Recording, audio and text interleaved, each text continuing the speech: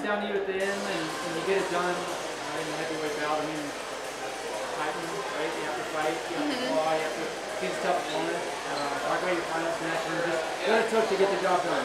What did it take? Honestly, I was just thinking, okay, this is a Friday in my practice room. I just had a hard drill session, and now I got 23 minutes of live, and I got to go and do every rep as hard as possibly can.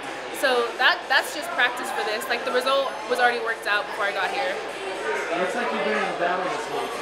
Oh, yeah, I got a shiner, but you know, I think it's just decoration for my face, so I'm digging it. Yeah. For sure. So you're the lone individual champion for Menlo. You guys crushed it as a team. Oh my goodness, I have like a room of just brutally like tough, hard-working girls, and they did their thing just as well as I did. And what does it say about the team? You know, you have some setbacks on the front side of the bracket. 10 All-Americans. Yeah. 4 and 5 came back in first place. How do you do that? What's the culture? I think it honestly does come down to our culture. Like being able to push each other in the room because we love each other, and it's not out of hate or jealousy or any negative emotion, but just I'm pushing this girl and I'm shoving her head into the wall because I'm getting her ready for what's going to happen out here, and we came prepared. Yeah. What does this win mean for the program? How does it jumpstart you guys? Jumpstart us? I honestly think we're going to build off of this in next year's. I think that this is just the beginning. Like, we were a really young team last year, and we had All-Americans last year. We had somebody in the finals last year, but to come back this year with even more training and even more experience under our belt, like that was phenomenal for us.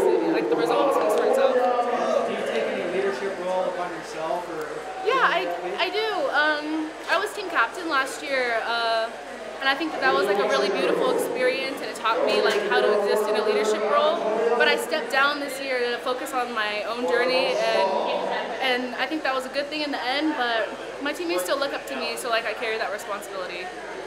What's next for you in your journey? What are you looking for? I think I want to stay at Menlo and pursue a master's and stay and coach and help build the next generation of Menlo athletes.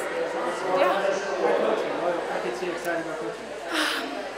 I think that I've grown so much as a person through wrestling, like through, I don't know, like issues at home, from living through a pandemic, from transferring schools. Like Menlo truly became a second home for me. So to go and give that experience to somebody else while also like creating a great athlete, I think it's like a fulfilling, gratifying experience, and I want to take part in that.